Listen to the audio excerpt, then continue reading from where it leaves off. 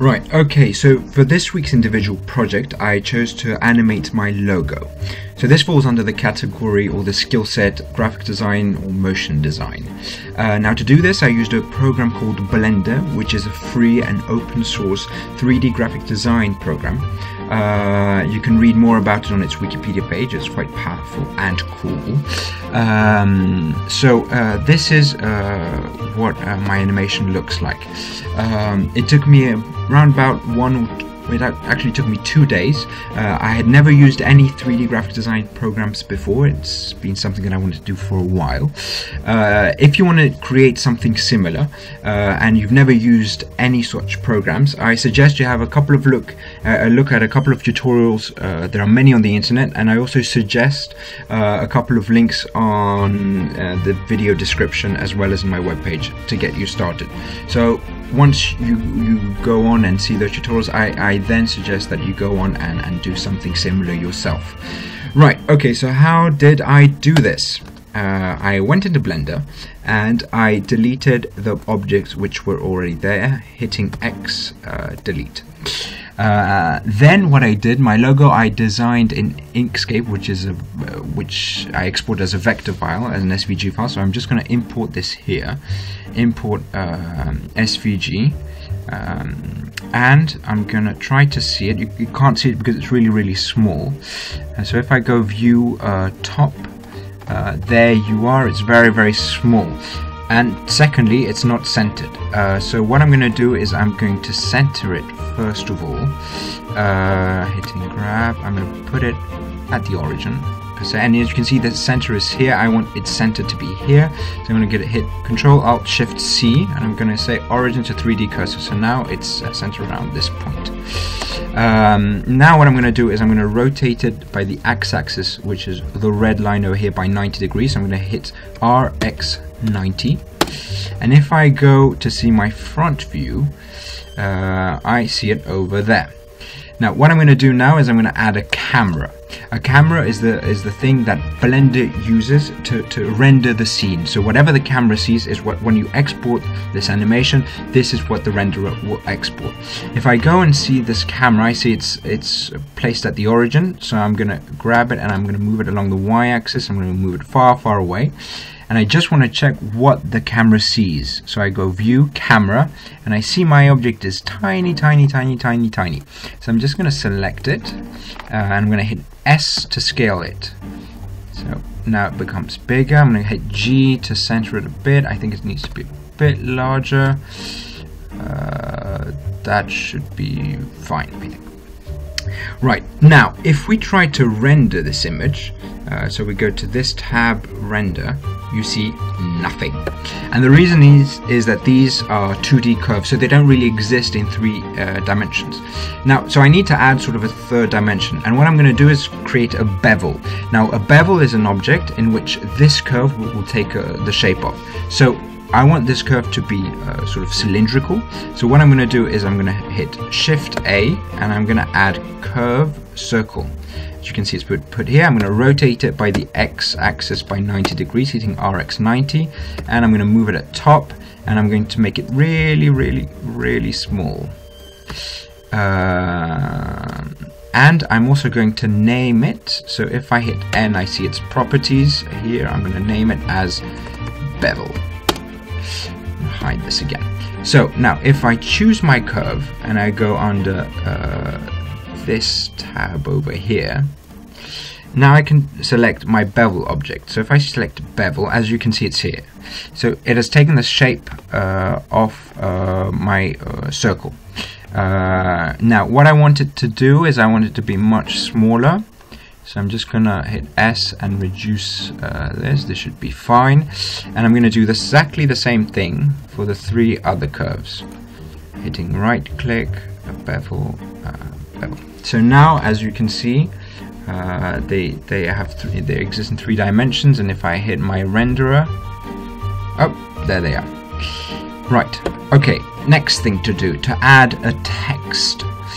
So again, I go to my camera view and I hit Shift A, text. I'm going to rotate it again, RX90. I'm going to go into edit mode, hitting tab, and I'm going to write here Univership. Now hit tab again, go into object mode. As you can see, the font is horrible. So what I'm going to do is I'm going to go into the font tab, I'm going to hit here, and I'm going to change it to another font so that it's not this ugly. And I use the Fairview font. So I think I need to make it a bit bigger, place it round about here. And as you can see, it's actually behind the curves, so I'm going to grab it and I'm going to move it along the y-axis, and I'm just going to put it right in front of these curves. Right, okay, so the second text is the baseline studies designed by you. So again, Shift A, text, rotate x-axis 90, into edit mode, studies designed by you.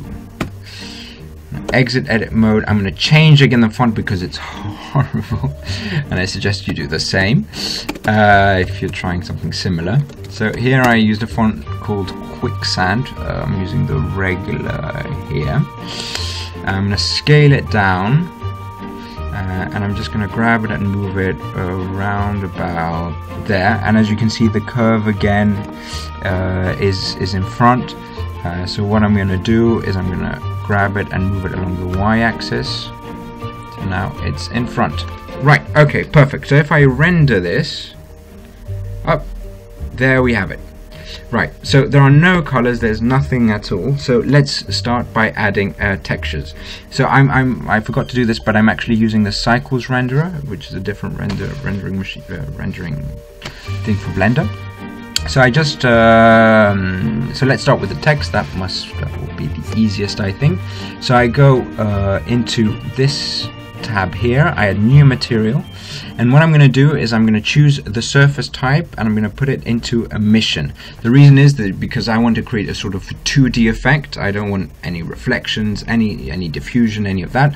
So I'm just using an emission sort of surface. If you want a different effect, I suggest you play around. And I'm going to set the color. I know it's hex value, so I'm going to set the color to white. So F1. This is the white I'm using. Actually, this is not correct. This is perfect, and I'm just gonna, in settings, I'm just gonna set the viewport color to the same, so that when I'm 3D view, this view, I can see the same colors. Now I'm gonna do exactly the same thing with my title. Emission color is going to be F1, and I'm also going to set my viewport color to the same. And this is also an emission, and it has exactly the same color, FF1, and I also set the viewport color.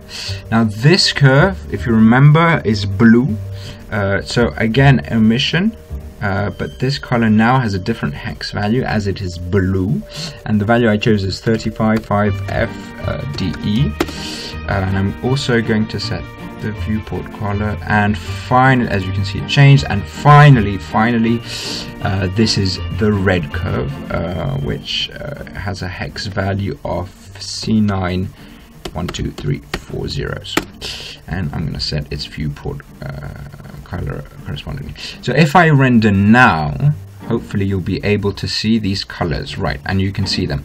Now I also want to change the background color because I want a slightly more dark background. So I go into this world tab, I use nodes, surface background, and I choose the color with a hex value of 24, 24, 24. So this is a gray, but it's quite close to black. If I hit on render again, you can see it's much darker. Right, okay, so this is everything as good. So I've created my final scene. Now I need to animate everything. So how do I do this? First thing we're going to do is set the frames. So if I go into this render tab here, I have the start frame at 1 and the end frame at 250, and the frame rate is 24 frames per second. Now I want my animation to last for around, I don't know, 7-8 seconds. So I'm gonna put this to 200 frames per second. So as you can see on this view, this is my timeline actually. So it starts at 1, it ends at 200. Now the first thing I want to do actually is maybe the simplest is to move this text.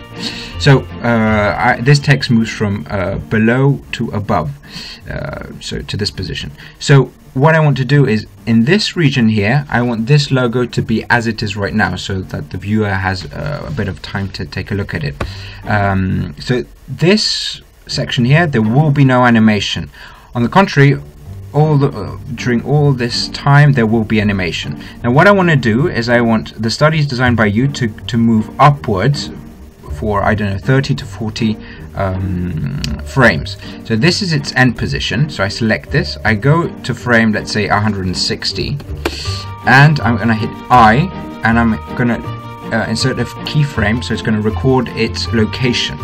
And then I'm going to go into frame 120, and what I'm going to do is I'm going to position this object here, and again I'm going to hit I, location. So what this is going to do is going to create an animation for these 40 frames, and this moves upwards, as you can see. Now to view this, I hit Alt A, and I can actually see it moving upwards. Now, something a bit more complicated right now. I would like these curves to start from 0 and sort of trace this path until they arrive here. Now to do this, it's a bit different. I'm going to start with the red curve, and what we're going to do is we're going to change the bevel factor. First of all, we want at frame 160 to be at this sort of position. So I'm going to go into my curve, and here, as you can see, this is the bevel factor. So as I change this, it sort of traces this path. So what I'm going to do at frame 160, I want it to be at 100%. So I'm just going to hit I on top of this, and at frame 0, or at frame 1 rather, I want it to be at the start at 0. So hitting I again, and if I take a look at this animation, as you can see, it's growing, it's moving along, and at frame 160 it's going to be finished. Perfect. Now I want to do exactly the same thing for the blue curve, but with a little twist. I want it to start a bit later. So at frame 160 again, I want it to finished. So I'm going to insert a keyframe here, but I want it to start, let's say, at frame 20. So I choose frame 20, and I insert a keyframe here. And I want to do exactly the same thing here, but I want it to start at frame 40. First, so I first of all lock its, insert a keyframe here to say this is its final position, and a keyframe 40. What I'm going to do is I'm going to put the start at 1. So if we have a look at the entire animation, you see the red curve starts, then it's the blue, and then it's the white, and then it finishes over there. Perfect. Now what I want to do now is this object, this, and this. I want them to move in space, and the reason is that in the beginning I don't want to give too much information. I just want to show part of the logo, and as time passes, then I want to reveal the entire thing. So to do this, what I do is, first of all, I select these 3 objects, I go to frame 160, and I set their final location. Now I'm going to be changing 2 things, their location and their rotation. So when I select them and I hit I, I'm going to hit and insert a keyframe of lock rot, which is location rotation. So this has been added. So I go to frame 0 now, or 1 rather, and what I'm going to do is I'm going to exit this mode, and I'm going to grab these objects and I'm going to move them along the y-axis to be very, very close to the camera. So let's see what the camera sees. This is pretty close. So I'm just going to move them over the x-axis right here, and over the z-axis right here, maybe a bit further back, let's say here. Again, it takes a little bit of time to configure it correctly, but once you have it, you see this small part, this is the beginning of my curves. So let's see here. So the scene actually looks like this. Now what I'm also going to do is I'm going to rotate these 3 elements over the z-axis, hitting RZ just by a little bit. I'm just going to check again what my camera views. That's not too bad. And now I'm going to add a keyframe. Again, I'm going to insert a keyframe from location rotation. So let's see what our animation looks like. Up, you see here, here, oh, and it's done. So that's it. Now if you want to render the final scene, you just go on this tab. You can choose the dimensions. I don't know, there are multiple HD TV. You can add the resolution. You can also choose various properties such as the output, the output here. So you can export it as an MPEG, an H264, or you can also choose an encoding. So anyway, I'll let you play with these parameters. To put it on YouTube, I believe I selected the dimensions HDTV 1080p, and then I went to MPEG and I selected MPEG 4 and I hit on this button animation. So I hope you enjoyed it. Good luck and see you next week. Goodbye.